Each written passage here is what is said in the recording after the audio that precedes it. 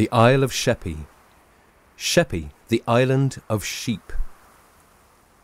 350 years ago, this was a wild place, a marshland whose few inhabitants eked out a living in whatever way they could, from fishing, sheep farming, or from collecting eggs.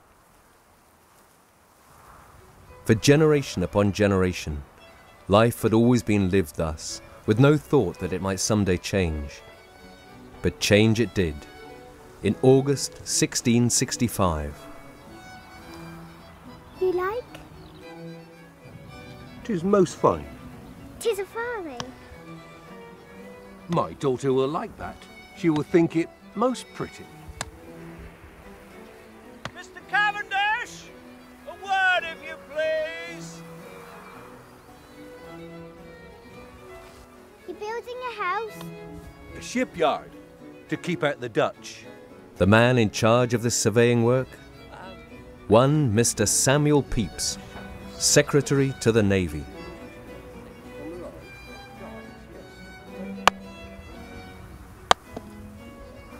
Mr. Cavendish, I do believe that the problem is that we only have one hammer. Let's write that, shall we? Carry on. It's the last one. Absolutely.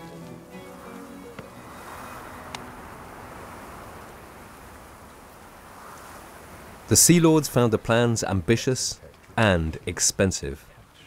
The whole area being some 260 feet in length and 190 feet in width, and to include a carpenter's house, mast house, forge and storekeeper's house, and 2 gates and slips. Cost? 670 Pounds? guineas.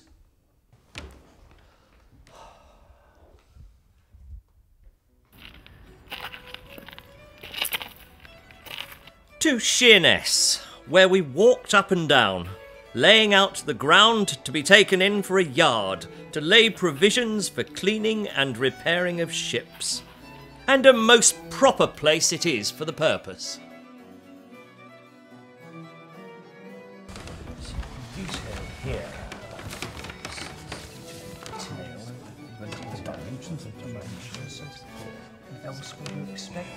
Would serve us well to keep the Dutch at bay. The Sea Lord Admiral was right.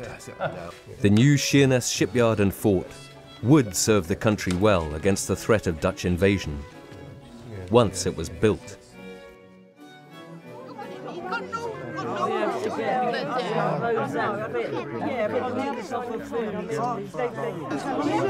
They need labourers, carriers for this fort. Work for months on end, we'd be rich. Well, not so poor at any rate. You ain't got to believe it.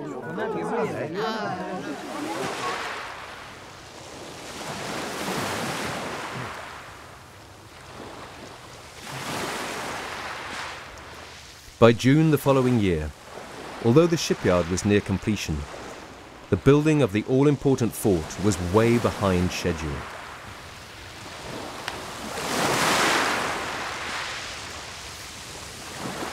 Dutch men of war.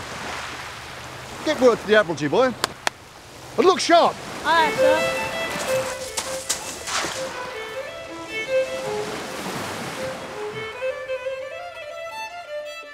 Up, and news brought to us that the Dutch are come up as high as the Nore.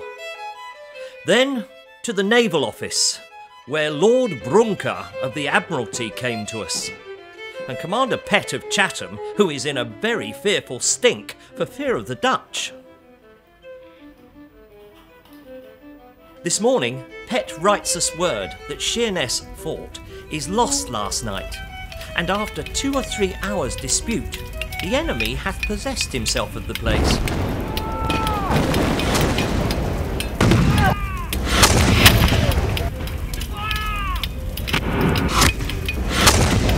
It seems very remarkable to me, and of a great honour to the Dutch, that those of them that did go on shore killed none of our people, nor plundered their houses. A metal chain across the river was now all that lay between the invading Dutch and the English fleet at Chatham. When the second Dutch ship rammed the chain, it gave way. Word soon reached London and Samuel Pepys. The news is true. The Dutch have broken the chain and burned our ships, and particularly the Royal Charles. And the truth is, I do fear so much that the whole kingdom is undone.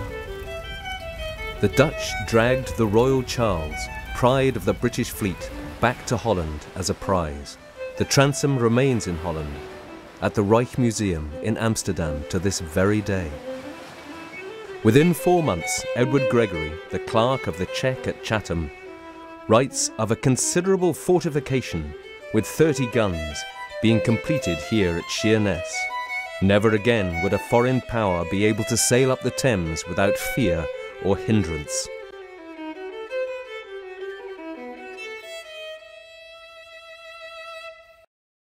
Wonderful buildings indeed, and perfect for repulsing foreign invasions. But where were the civilian workers needed to run and maintain such an establishment to be housed? The Navy would not provide them with accommodation. Where they ended up living was on decommissioned warships that were laid up in the river. The hulks.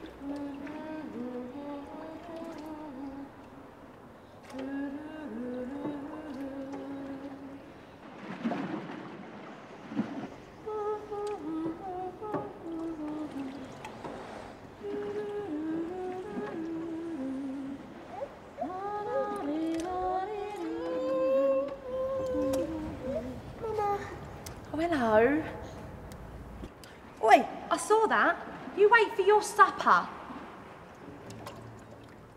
The Methodist preacher John Wesley visited the hulks in 1767 and approved of what he saw. Such a town as many as these live in is scarce to be found again in England. In the dock adjoining the fort, there are 6 old men of war. These are divided into small tenements with little chimneys and windows. In one of them, where we called, a man and his wife and 6 little children lived, and yet all the ship was sweet and tolerably clean, sweeter than most of the sailing ships that I have been in. However, Isaac Coffin, the dockyard commissioner, took a different view. The yard is a common resort of whores and rogues, both day and night. The conduct of the former is made all the more shameful and atrocious by the ready access to the gin shops on the old ships. If I or the Admiral were to entertain lady visitors, their eyes or ears could not fail to be shocked by the cursing and execrations of these abandoned prostitutes. Please yourself then. 2 years later, Coffin had his way, and the residents of the hulks were evicted.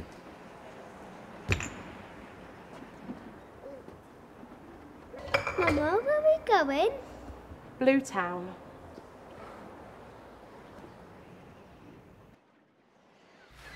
A few years later, the hulks were populated again, this time with prisoners.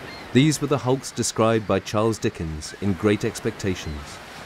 By the light of the torches, we saw the black hulk lying a little way from the mud of the shore, like a wicked Noah's Ark, cribbed and barred and moored by massive rusty chains. The prison ship seemed in my eyes to be ironed like the prisoners.